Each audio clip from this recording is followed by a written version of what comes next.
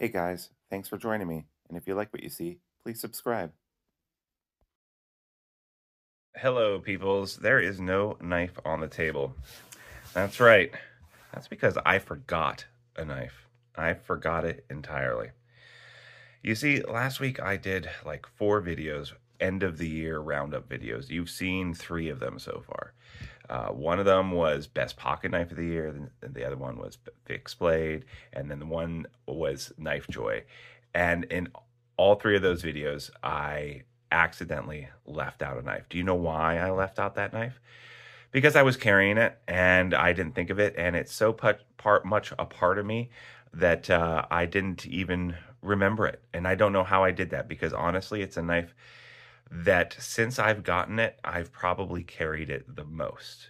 And it's a little fixed blade too, because you know I love my little in pocket fixed blade carries. And that is a daily carry from DLT.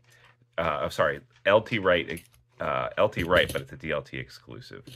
And they did it with these orange liners. It's a really small AEBL knife. I've made videos about it before.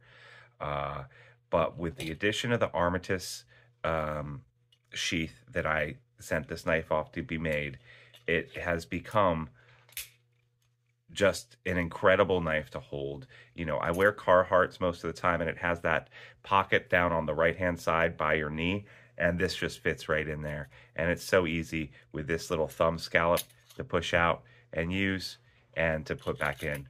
And with this lanyard knot here at the back, I mean, it's already a 4-finger carry, but this back here makes it so much more useful.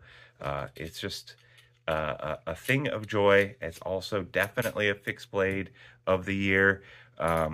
It's a great knife, and I cannot believe that I forgot it. So I thought to myself, you know, if I had forgotten any other knife in my fixed blades of the year, or in my in my knife joy, or in my pocket knife videos, I probably would have just been, oh, you know, forgot that knife. Too bad. And in fact, I know I forgot a couple of knives that probably should have been in those videos.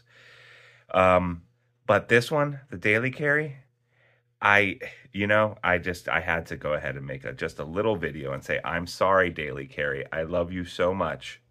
I did not mean to leave you out of this video, of those videos. You mean a lot to me. The AEBL, by the way, is quickly becoming one of my favorite little fixed blade knife steels.